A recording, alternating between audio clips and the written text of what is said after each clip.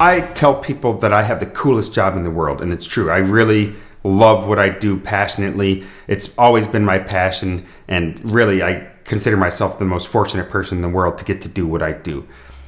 The secret of my success, if you will, is what I call the success equation. And the success equation is something that I formulated in my early 20s as I set out to become successful. And I was like, but what does success mean to me? So I spent some time thinking about it, and I wrote a bunch and eventually boiled it down to a very simple formula about what is success. And I call it FIP, and that comes from fun, impact, and profit, which I see is the three cornerstones of true success. So I draw it like a pyramid: fun, impact, profit. The basis of success, of course, is what is your personal gain. The profit is typically considered money, but it could also be contacts or information. It's the thing that you're personally gaining from your work.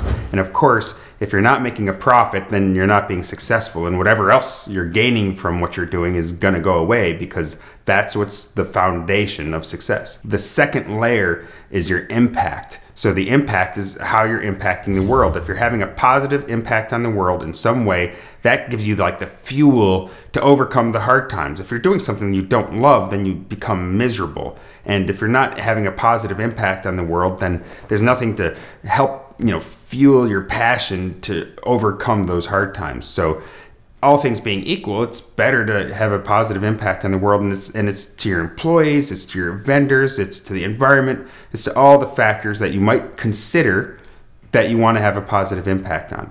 Now, the top of the pyramid is fun.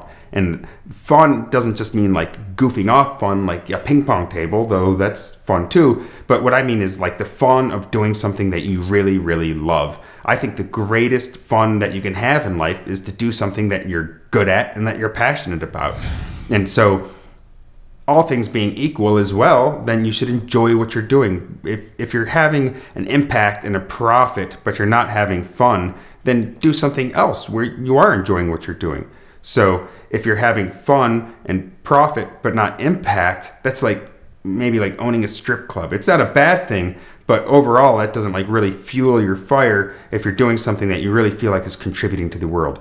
And as we said earlier, if you're having fun and impact but not making profit, then whatever impact you're having is going to go away. So it's a simple formula for success: fun, impact, and profit. And that makes the little word FIP, which I use just by itself. I no longer think of it as like fun, impact, and profit. I just think of it as FIP, and I use it like fun, and like, are we having FIP today? And it's just this one little word that I know has this deeper meaning, and it keeps me, it's like a guide light or my North Star for all my activities, and it helps inform all the little decisions I make every day so that everything I'm doing is like profiting me, it's benefiting the people around me and the world around me, and I'm enjoying what I'm doing. So in your own life, if you're not having fun with what you're doing, find a new job. Do something that you love, because it'll drive your success. If you're not having a positive impact on the world, you may want to reassess what you're doing so that you are, because